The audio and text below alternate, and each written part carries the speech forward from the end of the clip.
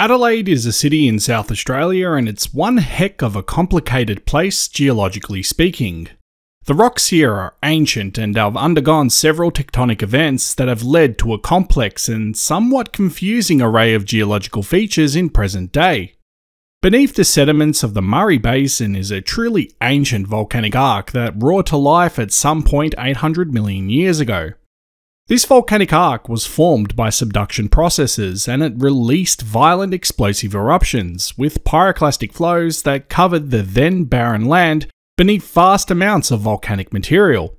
But along with this, the area also experienced another tectonic event. A rift zone formed to the west of the arc 830 million years ago, and the two may have occurred simultaneously. This rift is known as the Adelaide Fold Belt, and it's a geosyncline.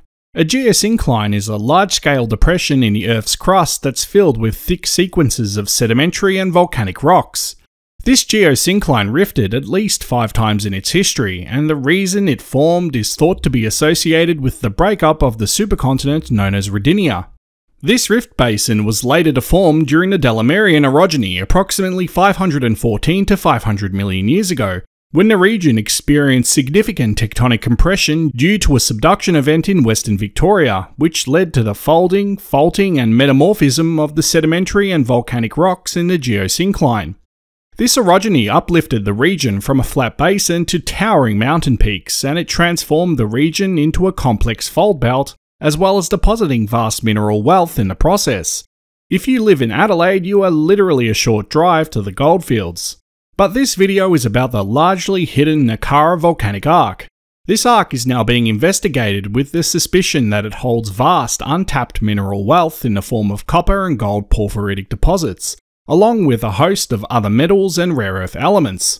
Porphyry intrusions occur primarily at the end stages of volcanism as the magmatic system begins to die down.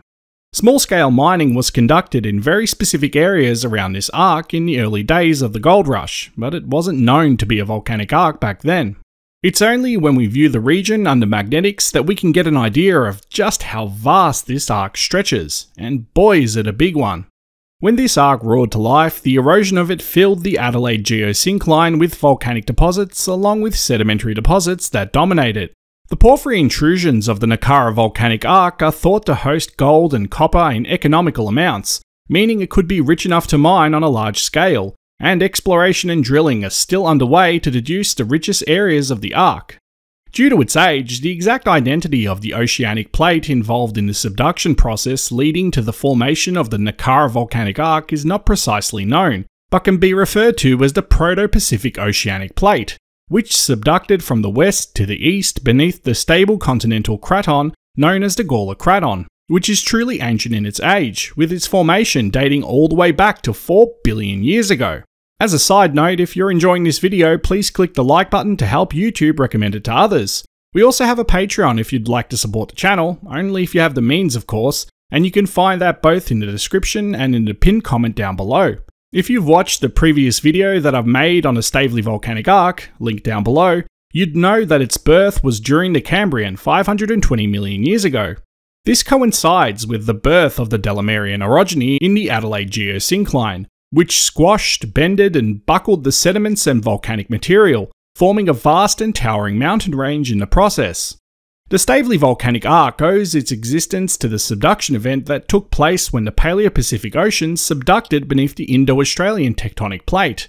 And as mentioned before, the effects of this subduction event extended beyond Victoria, and it reignited the ancient fault lines within the Adelaide Geosyncline, with recent depositions of granites and mafic to intermediate rocks like diorite and gabbro occurring among several other intrusive rock types.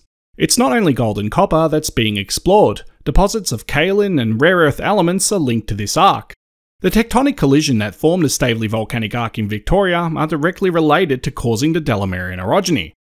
We'll continue to explore more of these in future episodes. So until then, thanks for watching.